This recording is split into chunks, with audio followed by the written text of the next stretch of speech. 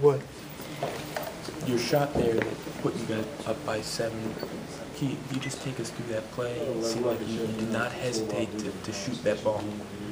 Not at all. I just wanted to get an advantage that we had before. We had maybe 10, 15. So I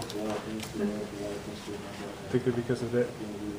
Mario, you had 6 steals. That's career high. Do you think that says something about your growth, about as far as being in the right spot, being in the passing lanes, getting your hands on balls?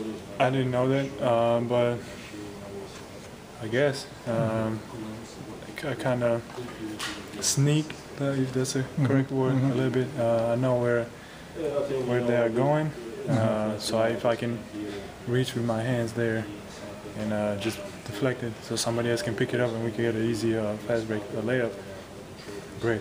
But if we miss... You also had a career high 7 assists.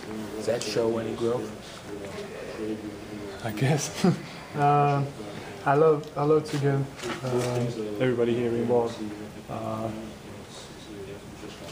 Now I score, I'm alone, but if I get if I can get everybody involved, then I'm even more happy. So that's what it's all about. Mark, can this momentum, you playing well late in the season, can it help push you through your workouts in the summer, kind of give you a blueprint of... Yeah, definitely, because you know where are you, what not to do anymore, what to start to do. Change the game, if I can say it a little bit. Change my game, change the team concept, but nothing crazy, right?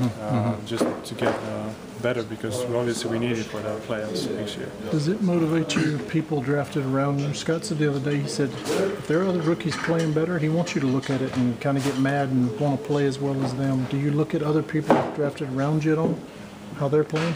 Not at all. All right. Good. Thanks, man. Thank you.